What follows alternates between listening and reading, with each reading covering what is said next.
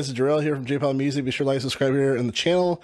Hit that notification bell so you know when these episodes are coming out. And today we are talking about the album review for the Foo Fighters' recent album, but here we are. I know the album came out, I want to say last week if I'm not mistaken, but wanted to take some time with the album just so I could curate this for you guys.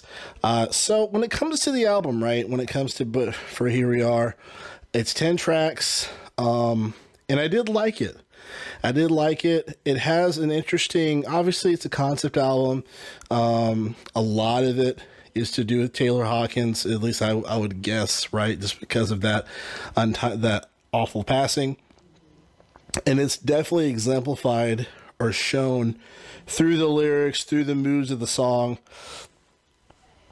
It's interesting how the album is arranged because the first few songs are in fact the singles, right? So when you have Rescued, Under You, you know, you have these tracks that definitely are radio friendly songs, right? So you have these tracks that are singles for everyone else.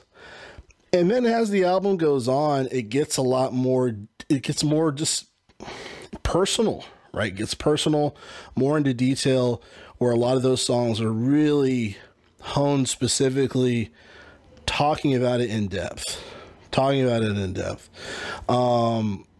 So it's very interesting how they approach the sequencing of the album, where the first few tracks are singles, you know, and then the back half is very much, you really feel this grieving process throughout the album, which I find really interesting. There's some really good tracks on there. The singles I do enjoy quite a bit. Under You, Rescued. There's a song, Before the Glass. I have my phone on me, so I can't look at it. You will see the Spotify to the left of me. But I want to say it's Before the Glass. Really powerful. Really powerful. The Teacher, a really powerful one. Rest is really powerful too. You really feel this grieving notion for that song as well. And as far as just from an instrument basis, you know, Josh, what's his name? The new drummer, I want to say his first name is Josh. He does a great job. He does a great job drumming. You know, he definitely does the band justice, you know, as far as just the quality of the music that they have been producing for this time, and delivering, I should say, performing. But he does a great job. So, you know, he kills it with everything that he does.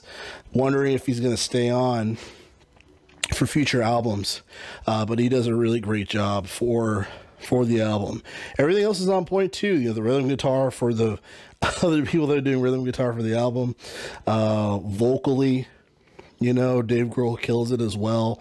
I think he does a really good job. You can really sense the pain in his voice on the back half of the album, I feel like. He really kind of shows that raw emotion. And rightfully so, right? I mean, they lost a great friend, right? Not just a drummer, but a great friend. And you really sense that in the album, especially Rest, the Teacher. You really get this grieving notion. So I thought it was a really powerful album. It's probably one of my favorite albums that they've made in a while. You know, even the album that they recently won a Grammy for, it didn't connect with me as much as I thought it would.